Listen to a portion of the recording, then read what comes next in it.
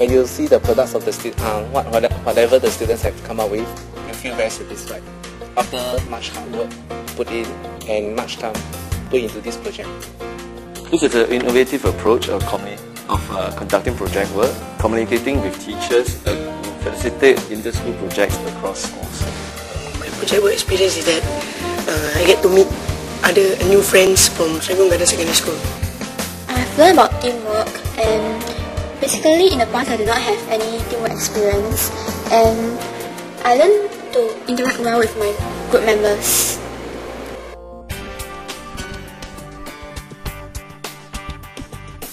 We realized that the education system in Singapore has been changing rapidly since the introduction of Thinking Schools and Learning Nation (TSL) version. Now we are heading towards innovative and dynamic teaching and learning in the borderless world. One of the many initiatives that followed is project work.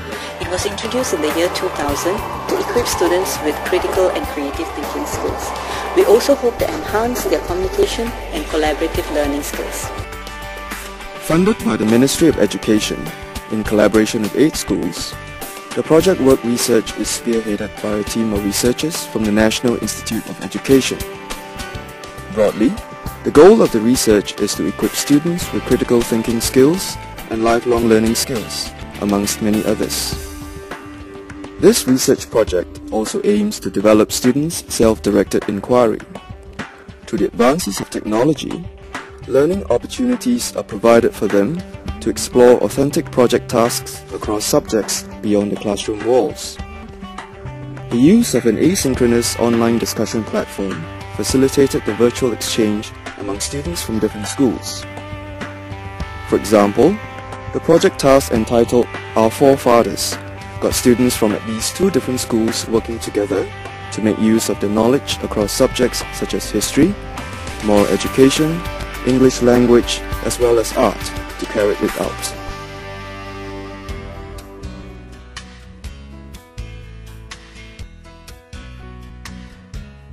This study comprised 3 phases. We recognize that the success of the project teams often hinges on how well the teachers perform their roles in the project work process. Teachers play a significant role in designing project tasks to achieve the desired goal of student-directed inquiry. The general idea for designing student-centered learning within a school is for teachers to collaborate. Hence, the first phase involved identifying the gaps in teachers' knowledge and skills in project work. From this assessment, it was found that the teachers lacked the knowledge and skills in facilitating student-centered learning. In a student-centered learning environment, the teacher's role becomes that of a facilitator. In fact, the teacher stops teaching in a traditional manner. The students take on an active role in learning by asking questions, discussing amongst themselves, and sourcing for information. I'm actually acting as a facilitator, okay, and peacemaker, I would say. Yeah, whenever they have conflicts with the students from the other school, then we have to come in.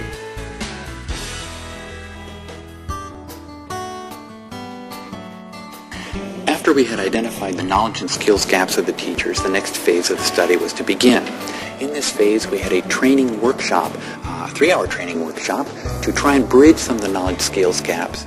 And at the same time, we introduced to the teachers the asynchronous online learning platform that they would be using. This platform, the teachers would be communicating with their colleagues in other schools for a period of 6 months to collaboratively craft the student project tasks. There are 40 of us from 8 different schools to form project teams in this research project. Our diversified teaching subject includes mathematics, science, history, geography, and English. Collaboratively in an online environment, our role is to craft interdisciplinary projects for our students' participation. The teachers crafted their project tasks for almost 6 months, using the scaffolded online discussion platform and the online resources provided by NIE. During this time, the researchers served as facilitators to the teachers' online discussions. A total of 8 distinct project tasks emerged at the end of the period. The second phase of the research study concluded with a workshop to enhance the teachers' pedagogical skills in the area of facilitation.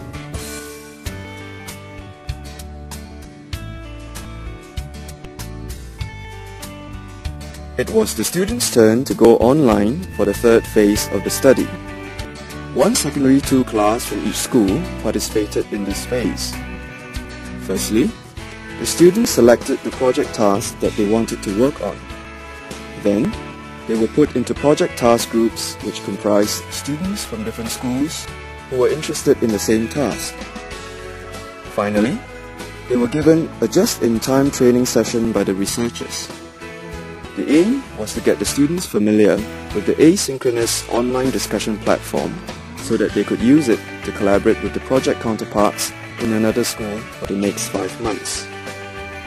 Our pupils were required to form inter-school project groups to work on this project task using the same online environment so as to communicate and work on the task with their counterparts from the other school. Our pupils were very excited as it was the first time they were able to communicate and share their ideas using the online environment, otherwise known as KC, with the other peers from the other school. They were also allowed to go on site to visit the school and make new friends personally from that school.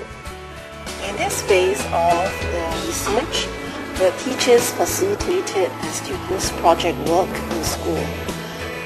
At the midpoint, a face-to-face meeting was arranged for the students to meet up so that they get to meet their virtual friends to collaborate the other processes that are related to project work. After the face-to-face meetings, the researchers continue to provide the support to schools by visiting the project work classrooms. They visited and they actually helped out in the project work classrooms in terms of the students' discussions, in terms of students' meetings, and also rendering help to the teachers as to how to better facilitate the project work. Generally, it was observed that students took the initial teething problems, such as login difficulty or slow response from the counterparts, in their stride. They persevered and progressed well in their online collaborations. It was also noted that the teachers, after having gained some experience, facilitated the students' learning in online discussions well. They were able to communicate their expectations clearly, help the students meet the various project milestones, and provided guidance as and when required. I can only guide them through how do they actually manage the information, pick the information, or pick the data is up to them. I actually guide them, more of a guider than a teacher. I don't teach, I can't teach in this case.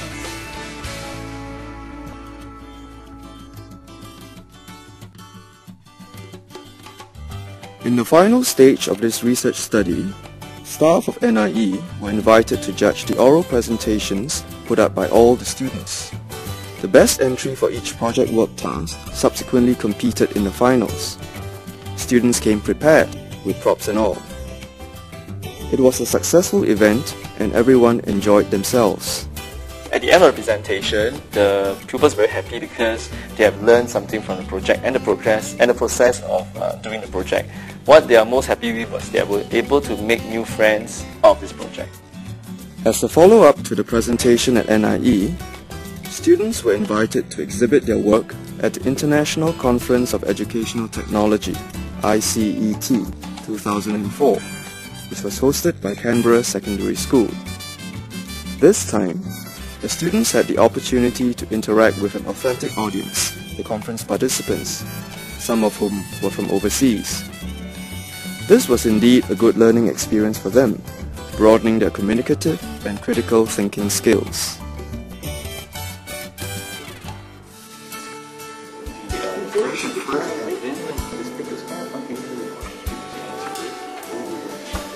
Yes, overall, the researchers has found the success in teachers as well as the students' collaboration across the schools.